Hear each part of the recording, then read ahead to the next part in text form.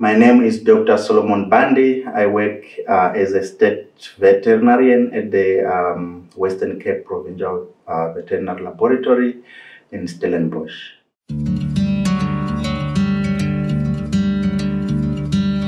Foot and mouth disease, commonly known as FMD, is a devastating viral disease affecting all cloven-hoofed animals, both domestic and wildlife.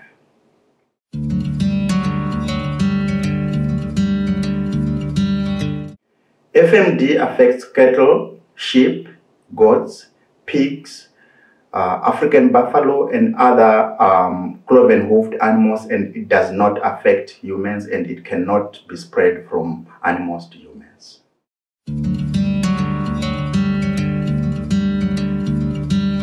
Animals with FMD develop liquid-filled blisters on their feet, tongue, around the mouth, the nose or snout, and on their teeth if they are females.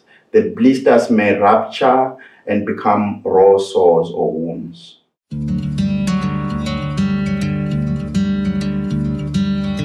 The African buffalo is the carrier or reservoir of the FMD virus.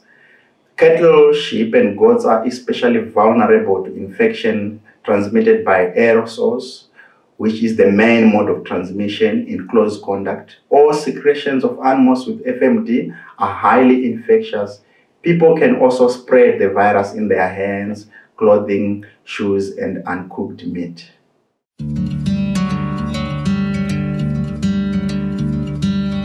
FMD is an important disease in South Africa and the worldwide because when there is FMD outbreak, farmers lose money because their animals lose weight and some die. Farmers cannot sell their livestock or livestock products to other countries when their livestock has FMD, and it costs a lot of money and a lot of resources to control the disease.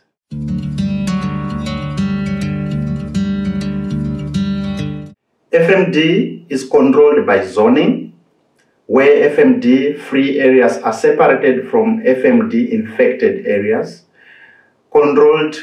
There is also controlled movement of livestock, and vaccination is an important tool in controlling FMD.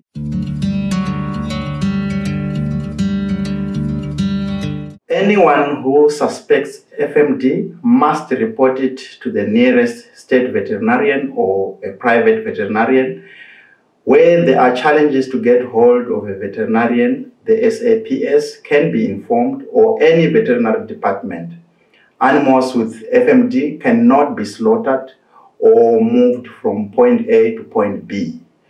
Disinfect as much as possible all material that come into contact with FMD contaminated substance using acetic acid.